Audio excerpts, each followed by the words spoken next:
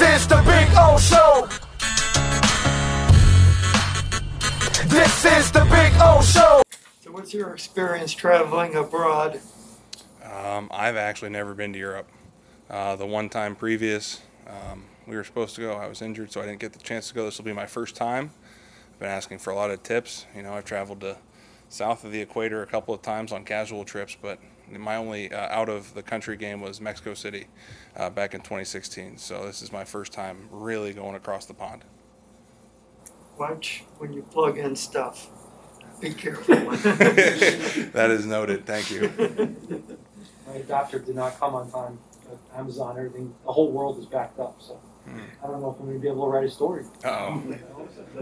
Austin Jackson was telling us he hadn't played the guard position since an all-star game in high school. Did he kind of ask you some questions before or during the game? You know, I think as an offensive line, if you don't ask each other questions, you're sort of nuts. Every play is a constant flow of communication. You know, as we continue to get more comfortable with each other, you know, maybe the communication sort of becomes more almost like we're completing each other's sentences.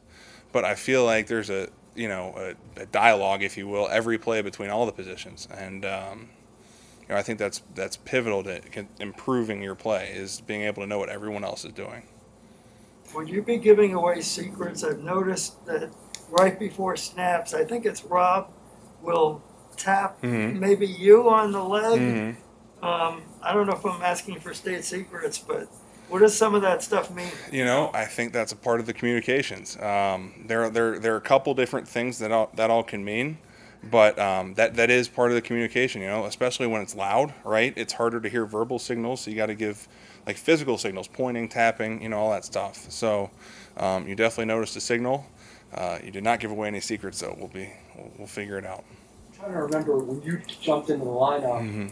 Tua was not in the lineup, right? So this is the first time starting with, potentially, starting with a new quarterback, a left-handed quarterback. I'm curious, did the left-handed thing different? Did it change anything about your responsibility? So I took snaps with Tua when I first got here, and that was a question that I asked, and he said no.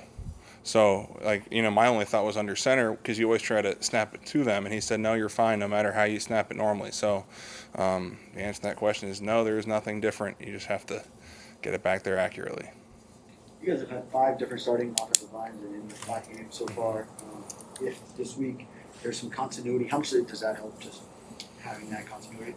Well, I think every time you play, whether it's practice, whether you're in the meeting, whether you're in a game, you practice and you play with the guy next to you, get more comfortable with him, right?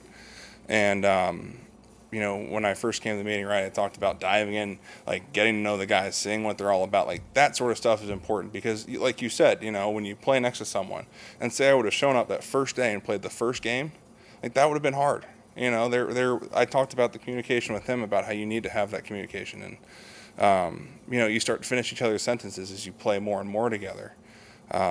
So I do think that is a developing thing every day, but I do think continuous playing together helps, but it's more about building the relationships and working together and being able to finish each other's thoughts and sentences.